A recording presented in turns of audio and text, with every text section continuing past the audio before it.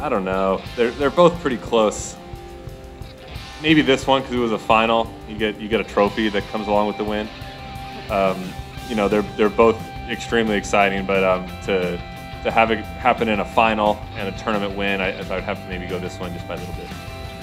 Yeah, you know, to have this in a final and to win a 500, I think it's the biggest tournament win for me, and it's very exciting. And you know, even though the crowd was for Rafa, I didn't feel like they were against me. You know, I felt like they cheered for good shots that I hit too. So you know, they were very fun and energetic crowd. Yeah, I've been hitting with him all week. A fantastic kid, seems a great player, hits the ball amazing. My coach every day after the match that I've won, we've reached out to him and made sure he was available to hit the next day, and he had a great attitude, and I really enjoyed all my warm-ups with him.